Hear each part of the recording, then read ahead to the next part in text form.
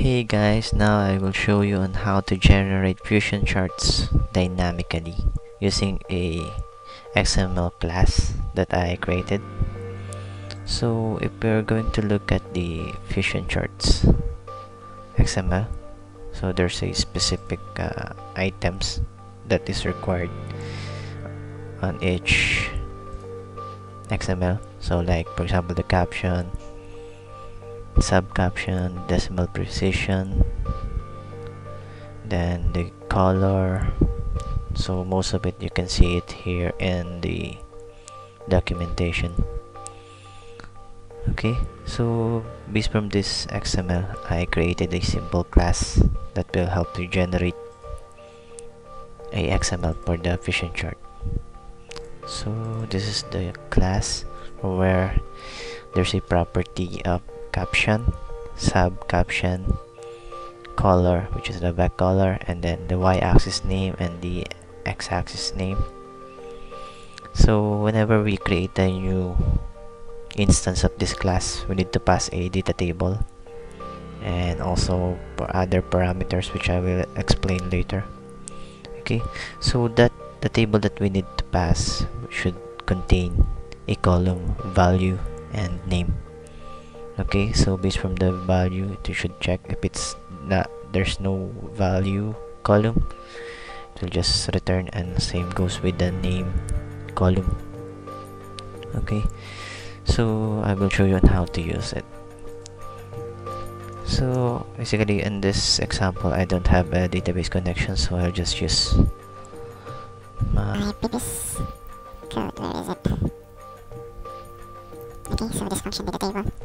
And paste it. So on this one I'm just creating a data table and create a column name and column value. So we just need to create the instance of new Fchart XML. Then we will just call the create table, for which it will create the data table, and just let's pass nothing on the other. And then on this one, instead of using the chart, so just remark it and then XML, then get XML. Okay, so this function will just create the data table and then add some value, and add some, this will be the name and this will be the value, just created a random number. Okay, so based on this it will create get XML. We'll call this function to generate the XML for us. So let's try to execute it.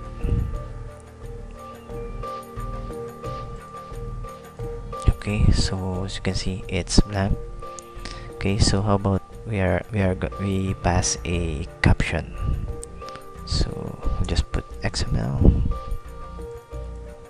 and caption sample, and then XML sub caption test. Let's start to execute. Generate. So you can see the sample test, but if we want to change the background color, okay, so we just need to pass the background color. So back color is equal to color, let's say pink.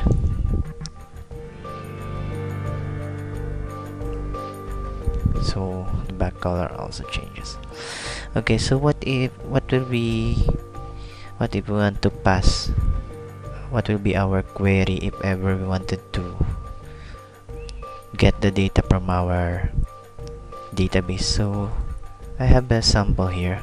So I have a table which contains the schedule and also the date, but if I want to create a chart based on the month and year, so my query will be concat month, year, and also I will count the schedule ID.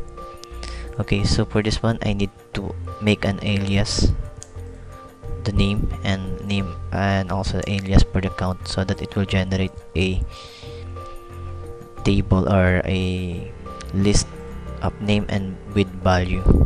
Okay, so that's it. So whenever we just need to use this as a query and then pass it to our as a data table. Okay, so hopefully I've learned something here. I'll just post the sample program on my blog. So thank you for watching.